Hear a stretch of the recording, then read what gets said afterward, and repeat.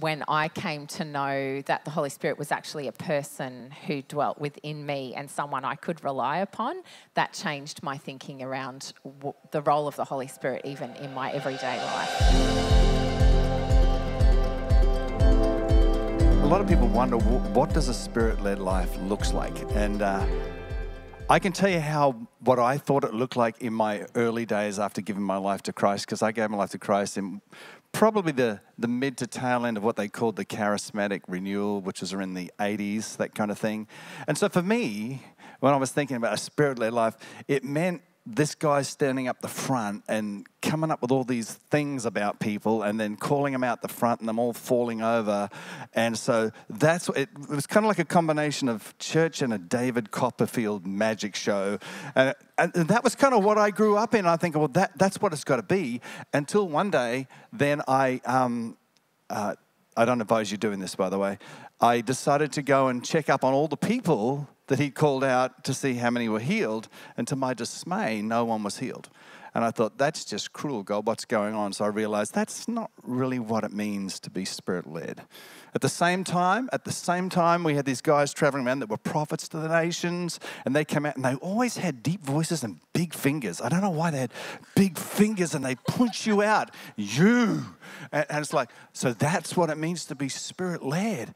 And then I realized, hang on, the scriptures teach that John the Baptist was the last prophet to the nations before Jesus came, and then Jesus was the culmination. So it's like, well, that's not it. So that's what I grew up in. So it was kind of hard for me to figure out, well, I can't really do that because I just grew up in a band. So what about you? So your experience that you described there is the reason why I grew up feeling like the Holy Spirit was something really weird. And so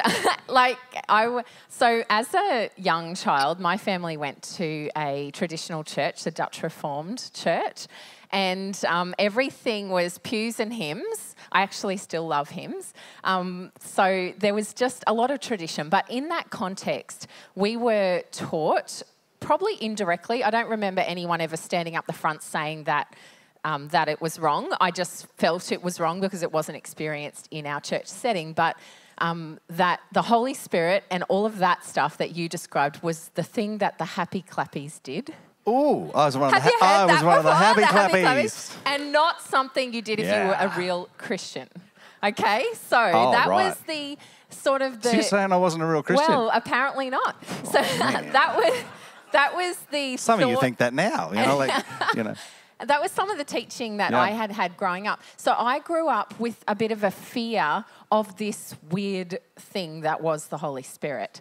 A thing, see? And I always thought of it as something out there, and I did not want to go near that because that was part of a spirit world that I didn't want any part of. And probably mixed in with that was some of my teenage experiences of supernatural and spiritual things around things that we should have nothing to do with, so Ouija boards and different things like that friends of mine were all involved with, and that weirded me out too and made me feel really yuck on the inside. So that was sort of my thinking around what it means to be what a Spirit-led. life with the Spirit looks like, and I was scared of it. Wow. But we'll talk about it a bit later, but when you actually then encountered the Holy Spirit, some things really shifted in your life. Yeah. And I think it's important for us to realize is this: it is perfectly natural to be spiritual, and it's perfectly spiritual to be natural. They're not, they're hand in glove together. You read the teachings of Jesus, you look at the apostles. Sometimes they did some kind of strange things, like Jesus said, hey, go get a fish out of there and there'll be a gold coin in its mouth. But it wasn't the weird stuff that sometimes people portray what it means to be living a Spirit-led life. It's important that you understand that we are first and foremost spirit. We have a soul, and we are clothed in flesh for a season. That flesh is now corrupt due to the fall that happened way back with Adam and Eve, but we're walking in that kind of space. So there's that threefold part to us. But it is perfectly natural to be spiritual, and it's perfectly spiritual to be natural. So talk a little bit about, how does that work? What's it look like for you being Spirit-led? So what does a Spirit-led life look like? So you've got a story. Tell us about the dog and the ute. Oh, the dog and the ute. Tell it quickly, because we don't want to run out of time. It sounds more to me like this should be a country song. You know, like, I was driving down the M1 motorway, and I was in the fast lane, and I'm tearing down there in my LJ Tirana. Oh yeah, that was a good car. And suddenly, I just had this sense that I should brake. And I was just about to pass this chute, and God says, hit the brakes now. And I go, what? I'm in the fast lane, hit the brakes now. So anyway, after about 3 of us, it got more intense, like, hit the brakes. So I hit the brakes, and this whopping great dog leapt off the back of this chute. And if I wouldn't have hit the brakes at that moment, the thing would have come straight through the windscreen. It's like, that was like, what was that? So that was a oh wow, out of this world Holy Spirit moment. It was for the dog, I'm telling you. It was definitely for the dog. But I was thinking the dog was okay, by the way. It hit the road, span around, and then took off into the bush. So that's awesome, because the Holy Spirit sort of guided you. I think about what does it mean to lead a Spirit-led life, more in terms of the day-to-day. So for me, it would be the parents who are trying to figure out how to deal with their troubled child, maybe, and they are Spirit-led in that. Or the dad who chooses to give up extra work that he could do on the weekend to earn extra cash to spend time with his kids, and he's Spirit-led in that decision. So he follows that the gut prompt. thing, that prompt to say, okay, I could make another $10,000, but my kids, they need me right now. And so that's great. To be Spirit-led in that. Last week, we actually, Ruth shared with us that there were 40 Philippine students that needed sponsoring over in the Philippines, and a whole bunch of you were Spirit-led to go and sponsor them. And all 40 of the church planters, the potential church planters, were sponsored last week. And that's a Spirit-led prompt. Yeah, you can clap. Yeah. It's awesome. Thank you for your love and generosity. But what made you do that? What happened inside you? What was that prompt inside of you? That's a Spirit-led prompt. You know, people normally outside don't part with their cash, you know, unless something happens. And it's so natural to be spiritual and spiritual to be natural. And it's such a Spirit-led decision to be generous in that way also. Yeah. And there'll be whole communities that are impacted across the Philippines, because 40 young people are going to be trained to plant churches over there, which is so exciting. I learned about this dynamic of the Holy Spirit within, as what Ruth was sharing about, connected to creation. Like, he was there at the beginning. He knows everything. He's there's nothing he doesn't know, which came in really handy when it came to tests when I was in things, because like, I don't know the answer, but you do, you know. But I learned this. I'd given my life to Christ at 21 years of age. I went out to a youth bonfire night, and we're out there, and there was some weird stuff going on. And then the Lord said to me, go and talk to that girl over there, Sandra. I said, okay. And so I went and said hello to her. She was goth, and it's quite strange. And then the Lord said to me, just ask her directly, what do you need to know to give your life to Christ? And I'm thinking, why would I ask that question? I don't know anything. And he said, go and ask her. So I did, and she said, okay, well, I live over here, could you drop me home? And I said, yeah, okay. Went back to her place, and then we sat on these 2 seats, and she just started firing questions at me, one after the other, from 9 a.m. to like 9 p.m. to 4:15 in the morning. And at 4:15 in the morning, then she just kneels on the floor, and I go, what are you doing? And she goes, I'm ready to give my life to Christ. And I suddenly realized, I don't know how to do that. And so what do? I'll just kneel down with you and we'll just pray. But I rattled off answer after answer after answer. And the whole time this is coming out of my mouth, I'm thinking, I sure hope this is in the Bible somewhere, you know, because I haven't even read it yet. I don't know. And, you know, it took me about 2.5 years, and it actually created a hunger in me to search the scriptures. And over about the next 2.5 years, I discovered that everything that I shared was in the scriptures for her. And I hadn't learned it. So that's why I say to people, don't think that when you give your life to Christ, oh, well, I don't know enough to do anything. You don't. But the one that dwells within you, knows everything, so it's cool. And I love that that is the core of what being Spirit-led is about surrendering to that Holy Spirit that dwells within.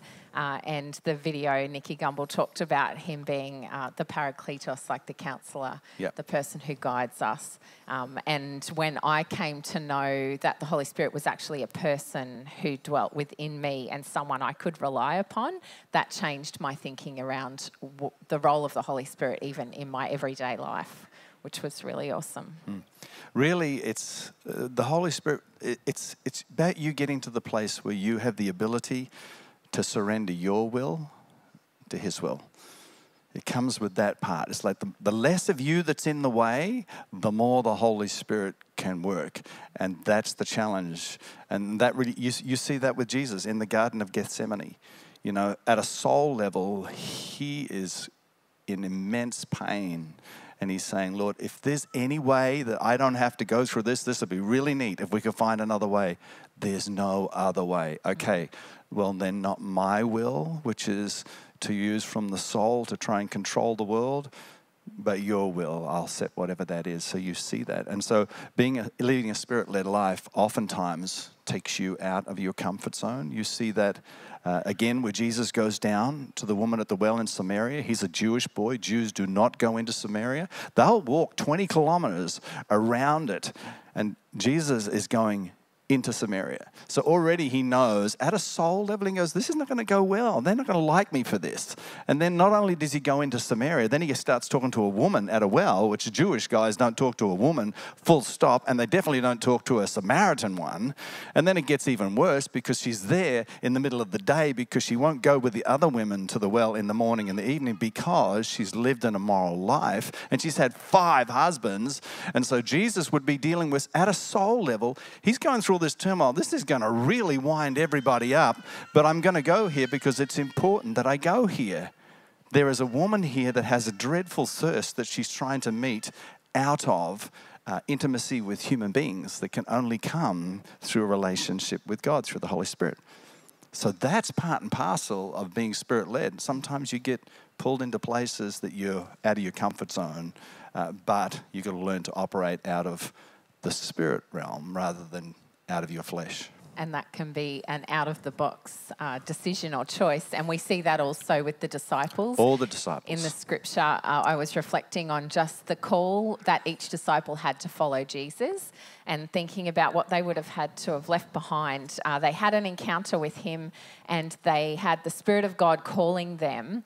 And they had to make a choice to step away from their income, their families, their support, their business, what they were doing, to step out of their comfort zone and follow Jesus and be Spirit-led in all of life. There's definitely a cost to follow the Holy Spirit because the Holy Spirit will lead from God's perspective and God's ways are different to yours and they're different to mine. Your flesh is going to go one direction and the Spirit of God is going to say something completely counterintuitive.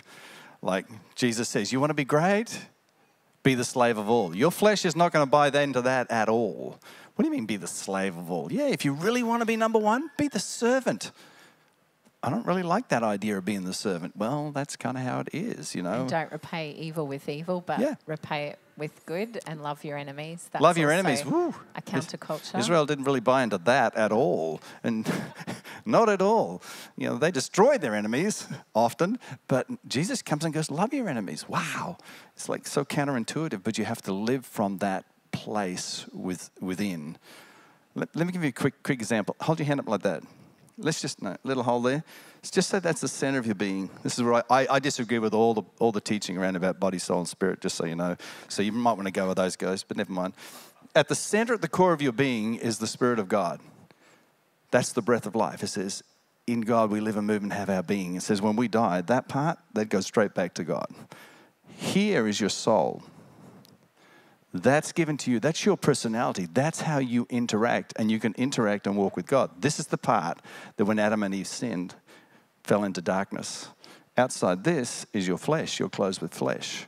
So you can choose from here to integrate through here, drawing from the Spirit, or you can choose to draw from the flesh. That's the challenge. When you're going to be Spirit-led, this part here, if it's not regenerated, if you're not surrendered your life to Christ, you've got no light in there, it sits in darkness, you're just going to sin. There's no way out of it. But if that's regenerated, you still have free will, which means you could still choose to live out of the flesh, or you could choose to, you know what? No, I'm going to love my enemies and live from the Spirit. So Galatians 2:20 says, I have been crucified with Christ, and I no longer live, but Christ lives in me. The life I now live in the body, I live in faith in the Son of God who loved me and gave himself for me. yeah, it's my life verse. It is.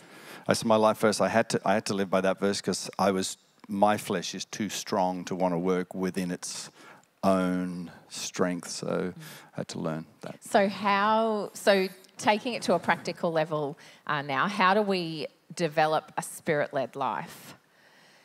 I think one of the first things that I think about when I think about being Spirit-led is having a life of prayer, and that can take on many forms. Some people think praying needs to be on my knees when I get out of bed in the morning and solely focused on God, and it can be, and that's wonderful if you have time to do that. But when I hit the ground running in the morning, I'm not really focusing on, half an hour in solitude and prayer. I'm learning to pray without ceasing, and the scripture talks about that. And that has been something I have intentionally, personally focused on in my own life, to be able to pray in all things and just talk to God as if he's right there with me, because he is. Throughout the day, asking him for help, asking him for guidance, asking him to guide and lead. And it's that whole idea of having one ear listening, and you say this all the time, one ear listening to the Holy Spirit and one eye and ear looking out in the world that we're in today, and asking God, who is it that needs interaction today? Who is it that needs sort of input from you, and how can I serve in that? If you don't adopt that principle of praying without ceasing, which Brother Lawrence called it practicing the presence of God, you become aware of the presence of God all the time. If you don't step into that place, you will miss so many opportunities, because opportunities will come and you'll go, I need to go and pray about that. Too late, it's over, you miss it. You've got to be able to be in a state of constant prayer and communion with Jesus over these things so that you can interact and be filled and led by the Spirit each time. And that comes with the second thing we would do to lead a Spirit-led life is to train your ear to hear his voice. And we talk about it every week here, which is SOAP devotions. So connecting with God through his word for yourself, not reading someone else's take on what the scripture says. Devotional booklets are great. The Daily Bread is awesome, but nothing compares to connecting with the word of God for yourself and hearing from God for yourself through his word. And that's what SOAP devotions enables us to do. We have a scripture, we observe what is it saying to us, we write down what our application is and what our prayer is for the day. Just bouncing back to that first one, pray without ceasing. This might help you, I don't know. This is what I do. This is my practice. Like last thing before I go to sleep, I pray. I say, Lord, talk to me about today. Where did I miss it? Where did I miss moments from you? Where did I kind of catch what you were leading? And then I say, Lord, I'm going to sleep now. Well, my body is, but my soul's not sleeping and you're not sleeping. So I invite you to continue to do a work in me and prepare me ready for tomorrow so that I might be a vessel for you in every circumstance. And then when I wake in the morning, first thing I do is say, okay, Lord, this is a new day. Who do you want to encourage? Who do you want to bless? As I'm looking at the rhythms and routines of my life, and I'm continually just looking that way. That positions me at the two parts of the day, the start and the end, to continually just keep my consciousness towards the things of the Spirit. So prayer, SOAP, and the third one would be to just choose, like the power of choice. Yeah. We all get a choice to choose to obey and follow. We can wake up and choose to follow his path for our day, or we can choose our own way. Put your hand back up. And I think that... See, flesh on the outside. This is your soul. This is your personality.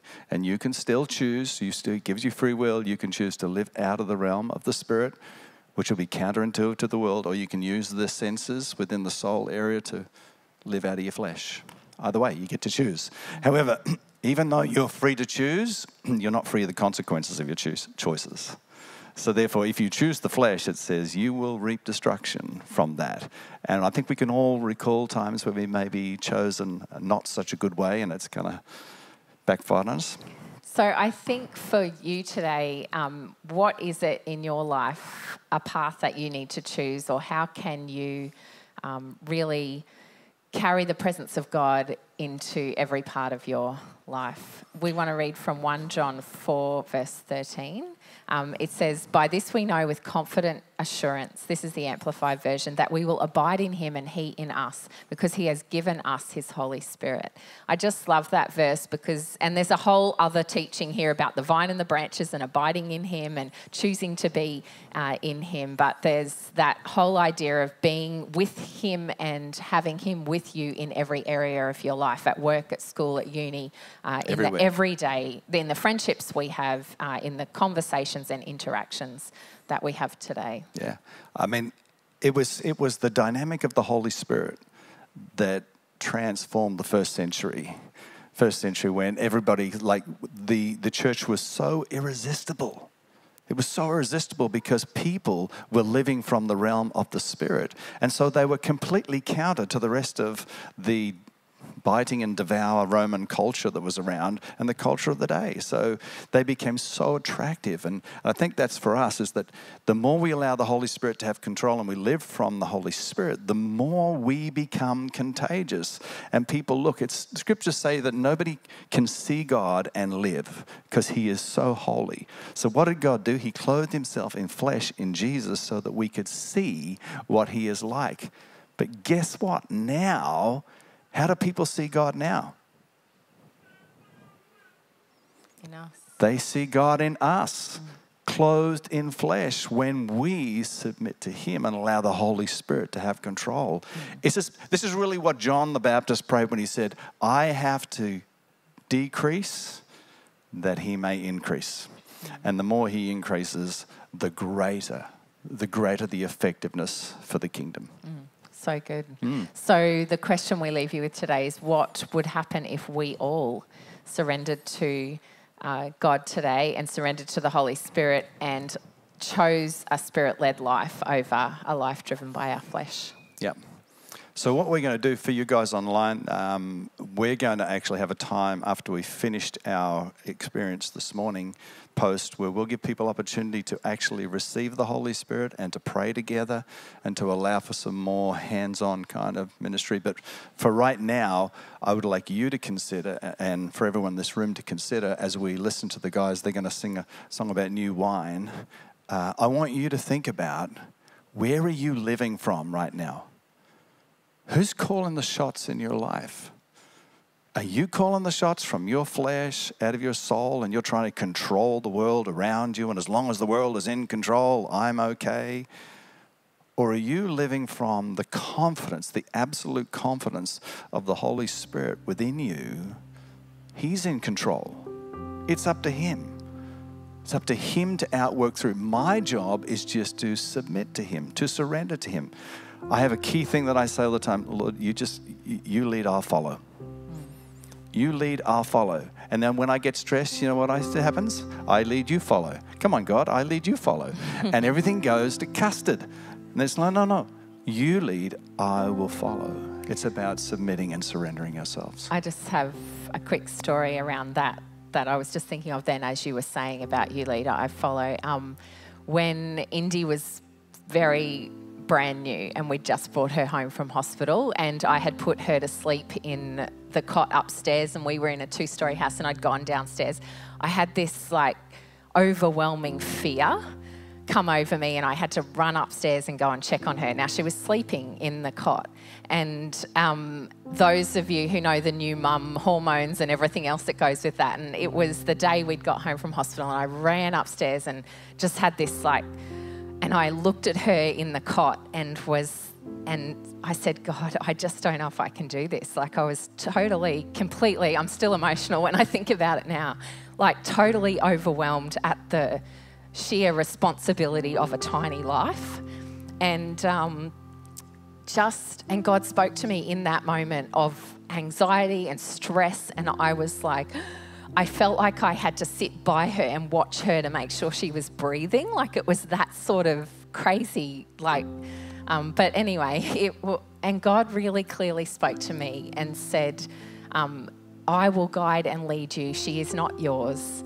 She is here for you to caretake. Like you're guiding and leading and nurturing her.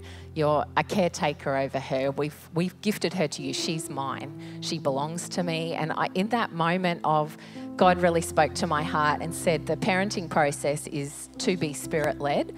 And He will guide and lead you through every step of it. And I thank God for the Holy Spirit, because in every area where I feel inadequate and I can't do this, I know that the Holy Spirit in me is greater than anything I can do. And He actually doesn't even want me to try and control it. He just wants me to surrender and relax in that and know that He can guide and lead if I choose it. So in my humanity, I can choose to snatch it back, like you said. Yes, I'll lead and you follow.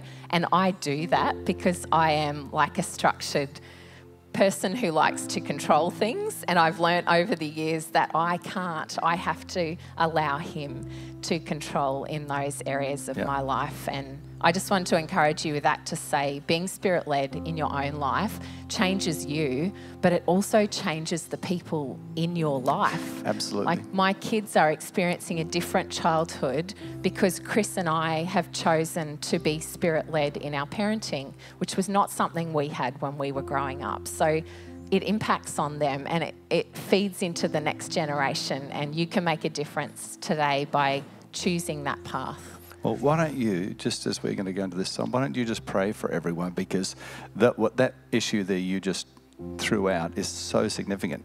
Every bit of counselling I go into, it's like the wife wanting to change the husband, or the husband wanting to change the wife, and it's like, and it's this battle of wills coming out of the soul that's still sitting in darkness, and it's like, well, it's not your job to change them.